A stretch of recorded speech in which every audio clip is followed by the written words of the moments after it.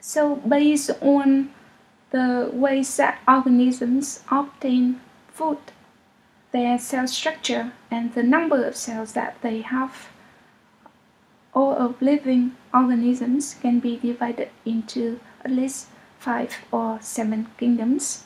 So according to the 5 kingdom system, we have a Monera, Protista, fungi, Plantae, and Animalia. In the 7 kingdom system, archaea are separated from bacteria. Algae and some water moles are placed into another kingdom. So the question here is which one among these are microorganisms? To answer this question, we need to go back to the definition of microorganisms. Microorganisms are organisms of microscopic size, meaning they are super tiny, and in order to see them, you need to use a microscope. So by that definition,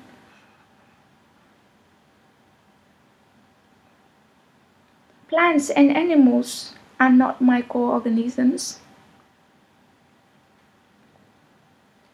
Bacteria, archaea, most of algae, unicellular protists, slime molds, and fungi are microorganisms. I said most of algae because some algae actually have a very large cell size, like a kelp, which can be seen with our naked eyes. Those are microorganisms.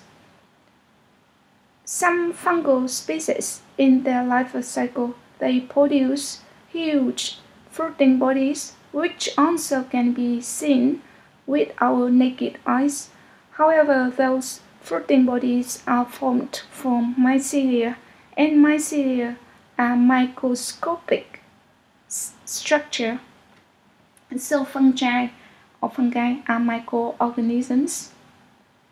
Based on the cell type, you can further divide microorganisms into 2 groups: eukaryotic microorganisms and prokaryotic microorganisms.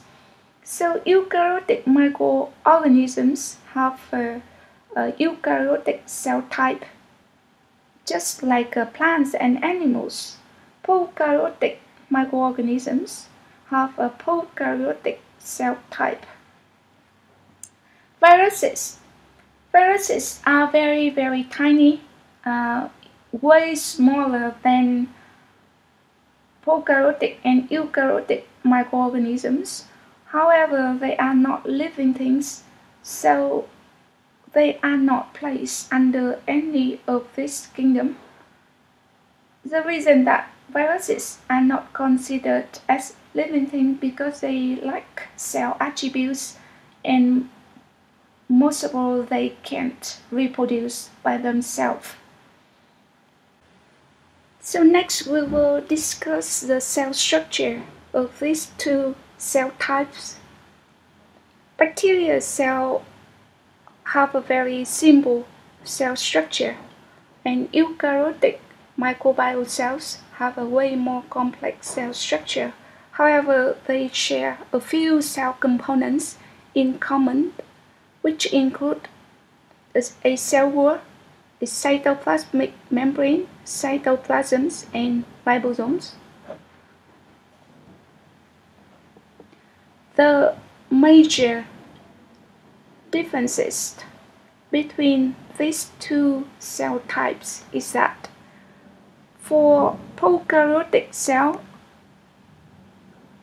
their genetic material, which is normally a circular double-stranded DNA molecule, exists freely in the cytoplasms without being bound by any membrane. So this is said to be chromosomal DNA, and this DNA mass can be referred as a chromosome. And most of bacteria have only 1 chromosome, And obviously this type of chromosome doesn't have any defined shape. Because of having only one chromosome, so bacteria are haploid organisms.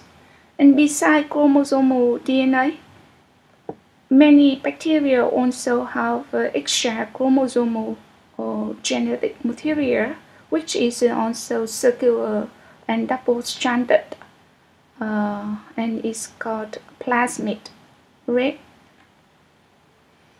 For eukaryotic microorganisms, their genetic materials are stored in discrete chromosomes, and chromosomes are deposited in nucleus. Nucleus is protected or is surrounded by nuclear membrane. Chromosomes of eukaryotic cells exist in pairs. Or put it in the other word, eukaryotic cells have two complete sets of chromosomes, so they are diploid cell, which also can be roughly understood that eukaryotic cells have two copies of every single gene. One copy comes from the father and another copy comes from the mother.